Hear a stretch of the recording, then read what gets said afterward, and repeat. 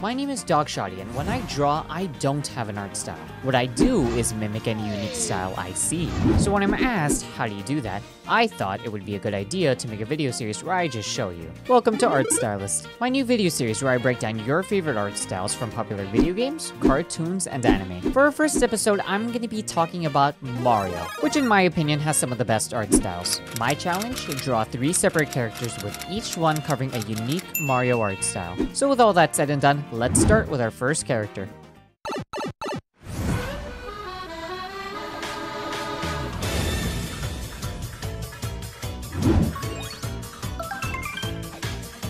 This is a 2D Mario art style, which some of you may recognize from literally every piece of Mario merch in existence. Not only is this the most popular Mario style, it's also very nice to look at. Now, the character I'm drawing is a deep cut. She's the girl from the Super Mario Sunshine Space World trailer. No one knows who this character is, which means I have free reign. Let me break it down for you. The lines of 2D Mario are smooth and bold, but everything hinges on the line weight. For those who don't know, line weight is line thickness. The heavier the weight, the thicker the line. Now take the character I drew for example. Not every line is the same weight. What I like to do is go relatively bold for the general outline of the character, but slightly increase the size when drawing the clothes and the hair, and go smaller when drawing details like the face or the fingers. You can also increase the size when you want to place emphasis on something. The best example of this in the official art is Mario's nose. It has a bolder line than the rest of his face, making it stand out more. When you draw, the size and shape of your lines depends on your hand pressure. This naturally creates something called a taper, where the line becomes smaller as it reaches its endpoint. While some of the lines in 2D Mario taper, like the fingers or parts of the hair, there are specific instances where they crop or cut off instead. You usually see this in areas like the arms, and in Mario's case, his nose. The color scheme of 2D Mario is standardized, which means Nintendo uses the same palette for everything drawn in that style. Because of this, I think it's best to take existing Mario art and eye drop the colors you want to use. I personally do this for everything I draw, not just Mario, so this will be one of the few times I bring up color. For our character here, I've taken colors from Mario's face, overalls, and buttons. I'm also using colors I dropped from Agumba, Pauline, and this picture of Luigi. Don't forget to eye drop colors from the shadows too, because you're gonna use that.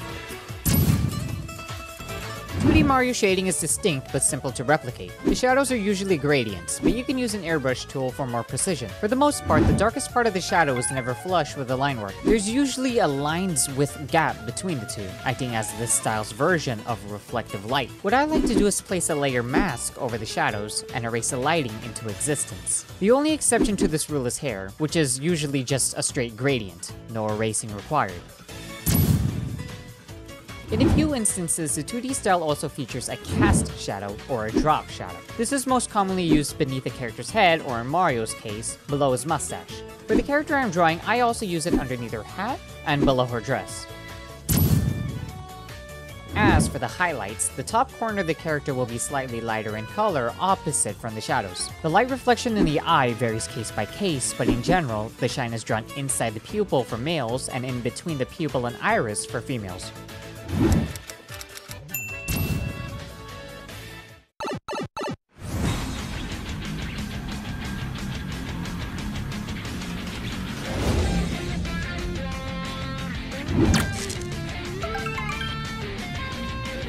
If I were to describe the art style of Super Mario Strikers, the word I would use is chaos. So it's no surprise that the art style representing this game is such a far cry from the happy-go-lucky art we've been previously mimicking. Speaking of mimicry, the character I'm drawing is the unused sidekick model from the game, more specifically, the nondescript Mario lookalike. The lines for the striker style can be a bit overwhelming at first, but it's actually really simple if you think about it. The technique we'll be using is called chicken scratching, which is when you draw really short lines repeatedly following a path. This is actually what most new artists do when they're first starting out. In the case of Super Mario Strikers, we'll dial this up to 11. Make the short marks longer and let the lines overshoot and overlap, even disconnect. Sort of like grabbing a rock and trying to scratch your name onto concrete. The rougher it looks, the better. The shading itself can be broken down with a few techniques, with the most important being cross-hatching, where you repeatedly draw multiple lines parallel to each other, and again in the opposite direction. You'll first want to block out the general location of your shadows with a darker base and build from there. Then to enhance the contrast of the shadow, you'll start cross-hatching using darker colors, eventually moving on to black. Highlights are much simpler. You can just block out a lighter color using a brush, no cross-hatching required. The art style as a whole seems scary to tackle, but you surprisingly have a lot more leeway than the 2D Mario style, so have fun with that.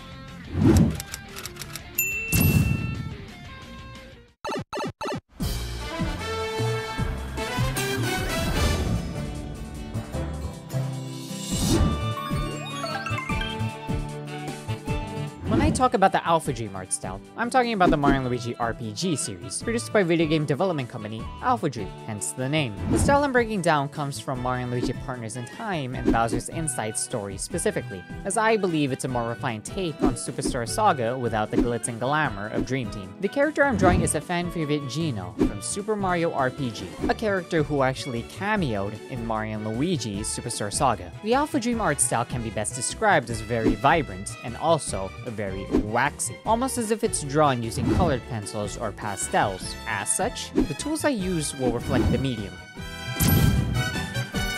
For the line work, I'll be using the design pencil, a type of pencil tool that layers color more heavily than the regular pencil. It's not required, but it'll let me draw the lines faster and at the same time, give me the rough edge I want. Apart from the outline, which is noticeably bolder than the rest, the lines are relatively uniform and feature standard taper on both ends. But you should be aware that there are also instances, such as with Peach's hair, where some of the tapering can even fade out a bit.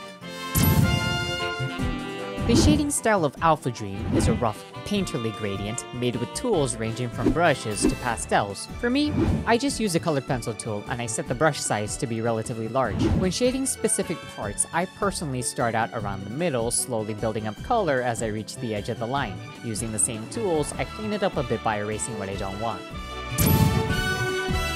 As for the highlights, I use the same tools to slightly lighten the corners opposite of the shadows. You don't want to make it too harsh. This style also features reflective light just like 2D Mario, but instead of erasing the shadows, we'll apply color to the edges using the same tools we use for shading. It will vary based on where you're drawing, but the color will always hover around a cool gray. The only exception would be anything white, because you're better off just erasing some of the shadow with a brush. Because Geno was a wooden doll, I took the time to find anything wooden in the official art and mimic any texture I find. In my case, I took a lot of inspiration from Toadsworth's cane in this specific piece of art. This step isn't really necessary, but going the extra mile with small details like these is always worth the effort, in my opinion. And there we have it, 3 characters, 3 art styles. Thanks for watching. If you enjoyed this video, leave a like and a comment letting me know what art styles you want to see next, and subscribe if you want to see more videos. Until next time, stay creative.